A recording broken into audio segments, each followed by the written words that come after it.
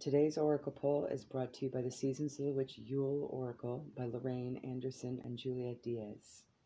Card number 38, Telling Stories.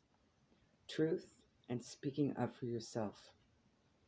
What words so tender can be spoken so bravely, unless they are true from the truest of words?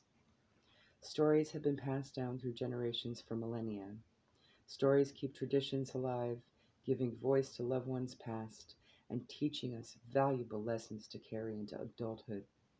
One of these lessons is the power of speaking your truth and knowing where you come from. There is power in what you say, and when you have pulled telling stories, you are being guided to be mindful of the words you send out into the world. Are you using words to encourage or to hurt?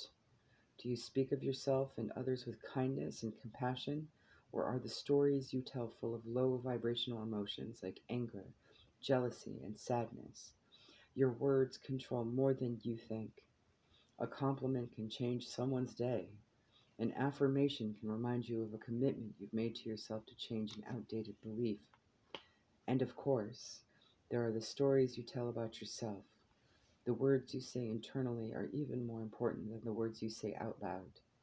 This card guides you to speak to yourself with only self-love and self-worth.